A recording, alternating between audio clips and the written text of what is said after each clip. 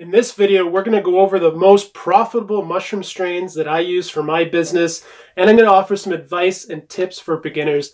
That's coming up.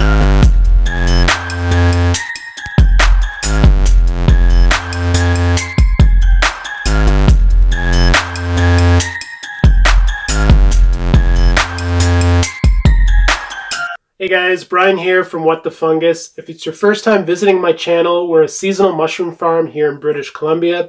I'm always taking you through my business every year as we work on new innovations and develop the business here in British Columbia. So if you want to see more videos like this, please consider subscribing. Are you just starting a mushroom business and you're looking at getting cultures and trying to figure out what to grow in your space? That's what this video is all about today. Before we get too deep into this video, I wanted to let you guys know that I've been collecting strains for about, I guess it's about 5 years now, and we have 71 different varieties. And I keep everything on these pages here.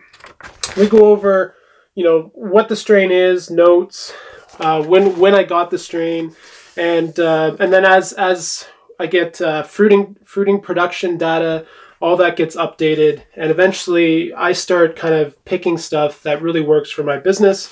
I haven't grown everything here, but I have collected. So when I first started out, I was kind of the opinion that you had to buy really expensive strains to get good commercial production, and I actually called Fungi Perfecti because Paul Stamets was the guy when I started to get mushroom strains.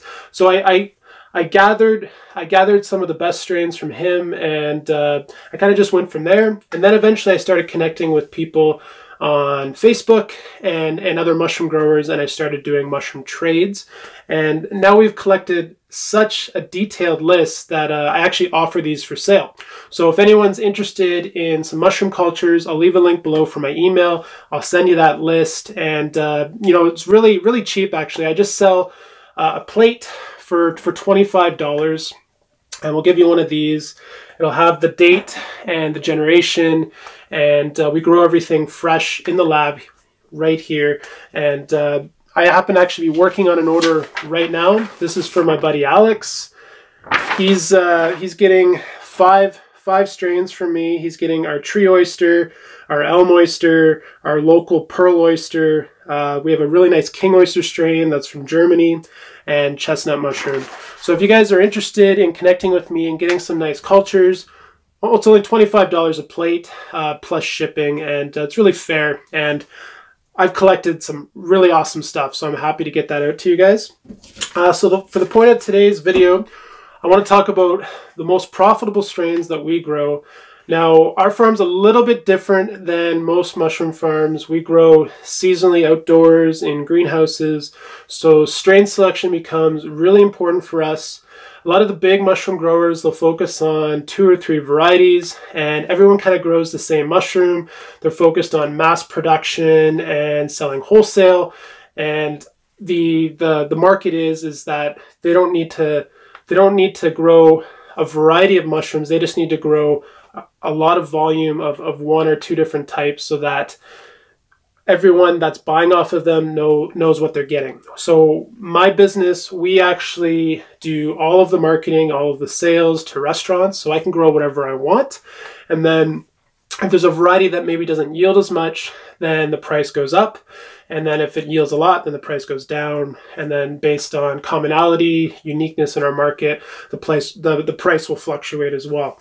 So that's kind of how we do it. But ultimately, we're looking for high yielding strains with as little nutrition input that we need to put into the blocks. So that would be bran or soy hulls. And we're just really looking to get the most money out of a block. And a block is either hardwood sawdust or wood chips with nutrition.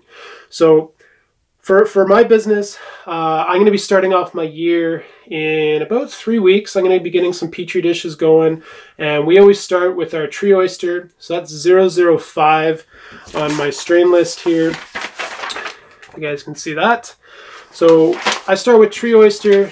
This strain I've had actually right from the beginning, and It's something that I've actually just recently discovered. It does really well in the cold, and the colder we grow this strain in, it actually gets this really nice striping on the cap, and it's absolutely beautiful, almost like a purpley brown oyster variety. So this mushroom, I like to start the season off or end the season because it can handle freezing, it can bounce back, and the cold doesn't really seem to affect the mushroom in any way. And it still grows really fast in the cold, which is really important. So as we get warmer, mushroom species will speed up in their growth to a point where they might get too stressed, and they're going to start performing characteristics that we're not looking for. So then we transition into warmer varieties, and we'll get into that as well.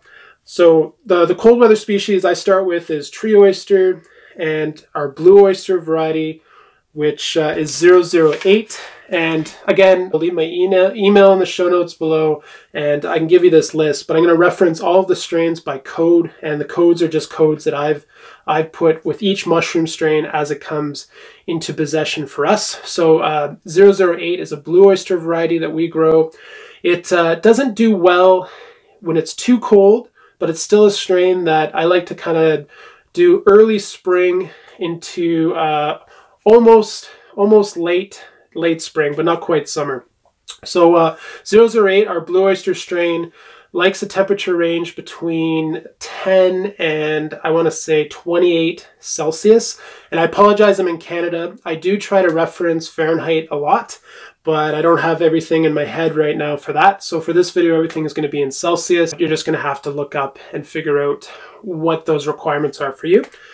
So tree oyster, blue oyster, and our king oyster strain, I like to start off with as well. And the cold just slows it down, so I don't really see any kind of negative in starting the king oyster other than it's just going to start off slow. So my season will usually be the king and the tree oyster, and then usually a month later I get into the blue oyster. And then somewhere in the middle there, we do our pearl oyster, which is 050. This strain can handle the cold, it does slow down, but it also can handle the heat. So I like to grow our pearl oyster strain between, I want to say, first week of May to maybe the first week of August, and then I might take maybe 4 or 5 weeks off from that strain when it's at that peak summer temperature, because I have other strains that are going to perform better. 050, our pearl oyster strain, is a local indigenous strain to Oliver, and it's by far one of the best oyster mushroom varieties that I grow. And the reason for that is it doesn't really get stressed as it gets hotter, and it doesn't really slow down too much as it gets colder. If anything, the colder environment that this strain grows in, the mushroom actually looks and tastes a lot better. They're really beautiful fruit bodies. So there's really something said to having your mushrooms grow slower than faster. I think it produces a better fruit body ultimately, and that's really what you're looking for, is to have really good quality if you're selling to restaurants and charging a premium like we are. So again, guys, 005, 008, 050, and our king oyster from Germany is 054. Those are the 4 varieties that we start off the season with in the spring. And ultimately, that's the 4 varieties that I finish off the season with coming into September, October, November.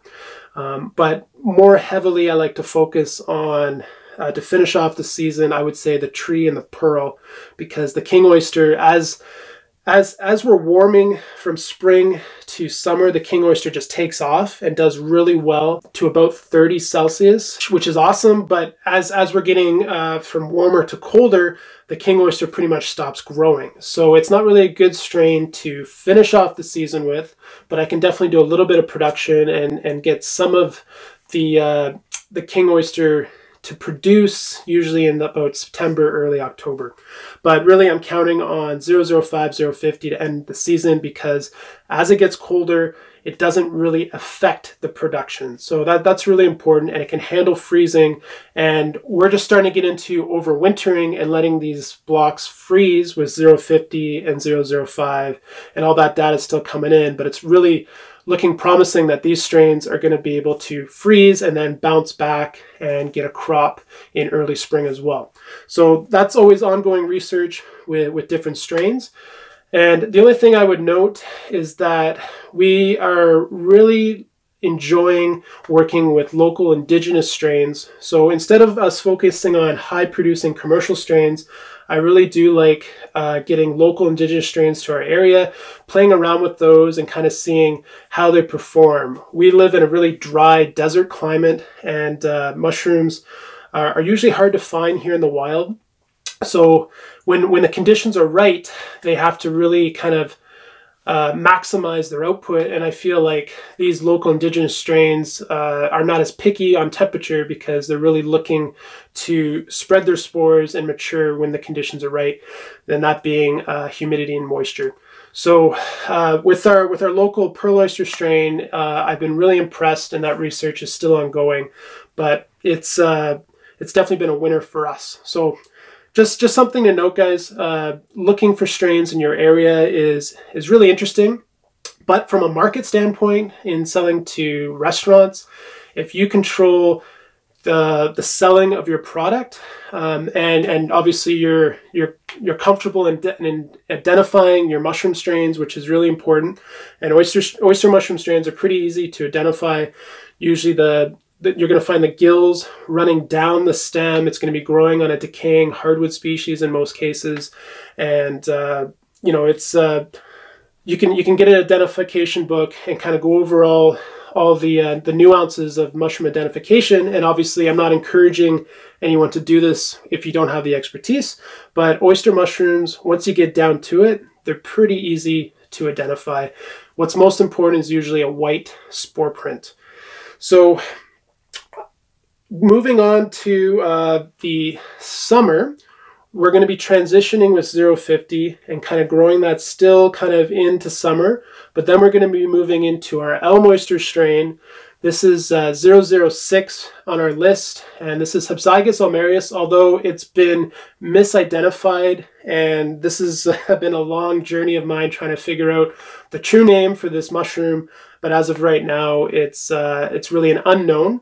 But it's a delicious edible oyster mushroom that is assumed to be Pleurotus species, but as of right now, it's been identified as Hypzygis ulmarius.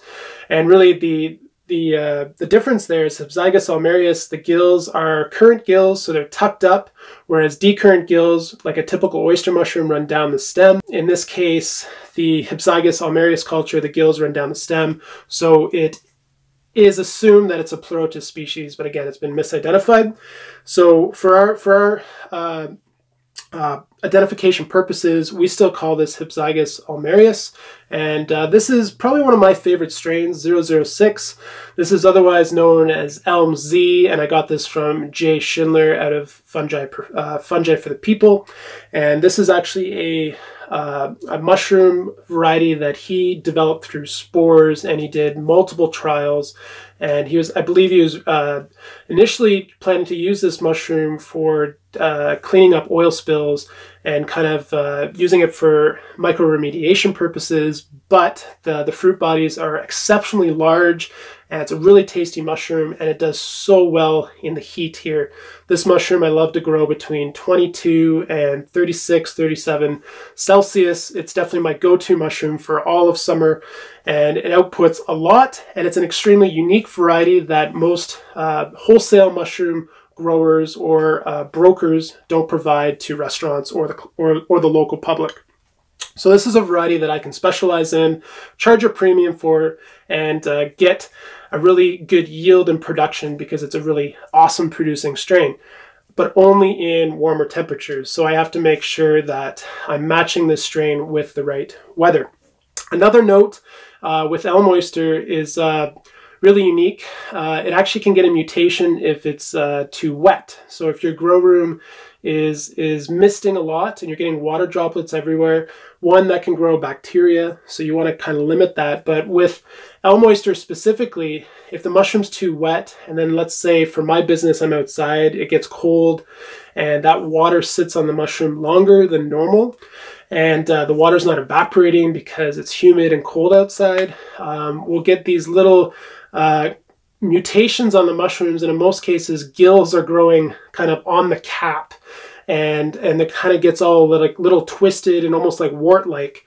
And that took me a long time to realize that, but this year I pretty much didn't see that at all, and it was because our grow room design was allowing excess moisture to drop on the mushrooms.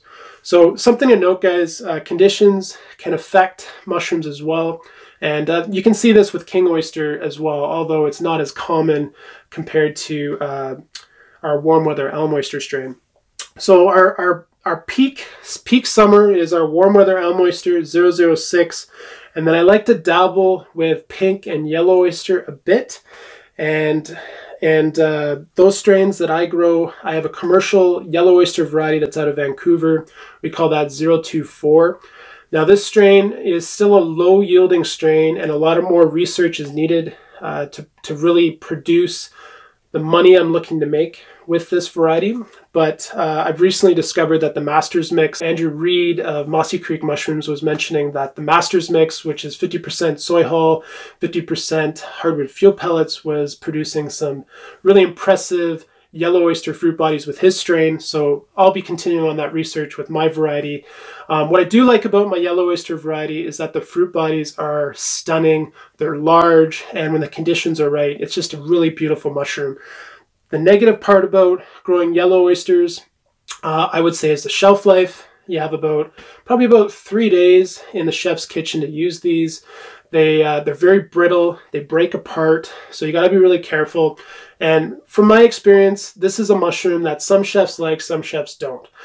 But that being said, if you cook it right, you cook it crispy, it really takes on a really nutty cashew flavor. I really enjoy yellow oysters, and I do like growing them, but for my business, I'm going to need to increase the yield and then only grow them for select chefs that will enjoy them. So it's not a variety that I'm going to focus my main production on. Pink oysters is kind of like that too, but overall chefs love pink oysters. Some people don't like the smell of pink oysters. They kind of have like an ocean smell, almost like a shellfish smell to them. But they cook up really nice, and they're delicious. They're not the bacon mushroom that some people talk about. I don't know why that's been marketed as the bacon mushroom, but that's another subject I'm not going to get into.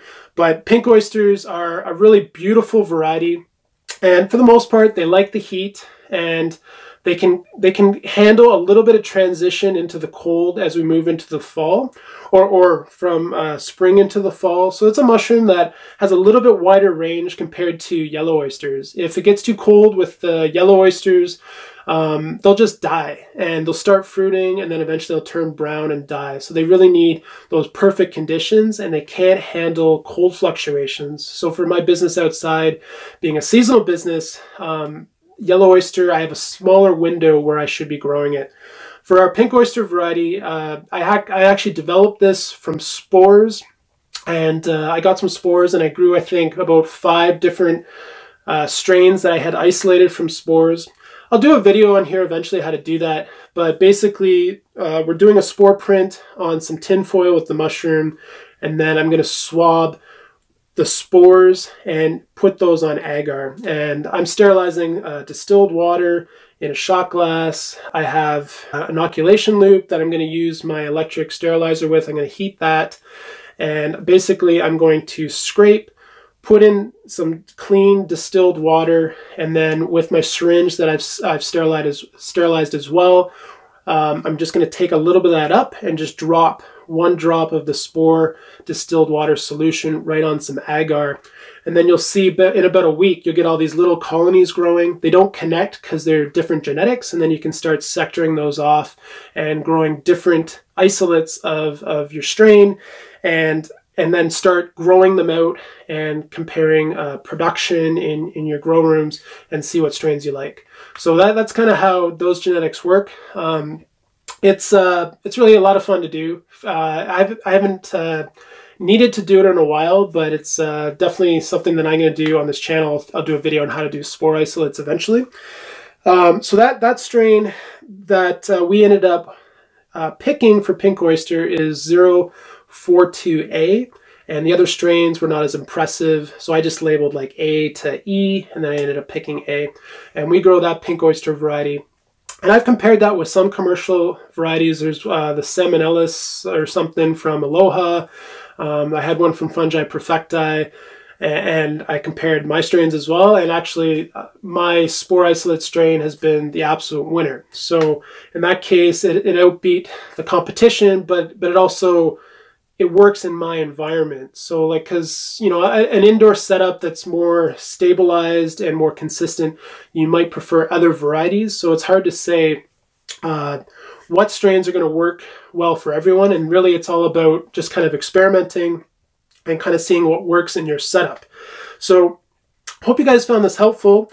Again, I do offer all of our strains for sale. I just don't market it. So if you guys are interested in picking up some cultures from me, I got lots of time this winter. It's $25 a plate plus shipping. You know, shoot me an email. Check out the show notes below. We're starting to sell out really quick for my mentorship course. We're all booked between March, April, May. I think I have 1 week in June left. And now we're booking into July and August. I'm already starting to fill those. I even have a booking in September already. So mentorship course has been really successful. We did an early bird discount to kind of get this going this year. That ends January 31st. So if you haven't seen that, check that out. Again, the link is going to be in the show notes below to my webpage. It goes over the course details. I'm going to be offering some other stuff on this channel. I'm going to be promoting some other stuff coming up, but I'm going to leave that for another video. We're always going to be showing you guys lots of different stuff, and 2018 is going to be pretty exciting for us. So stay tuned, guys. More videos coming out. Again, thanks for watching, and we will talk to you soon.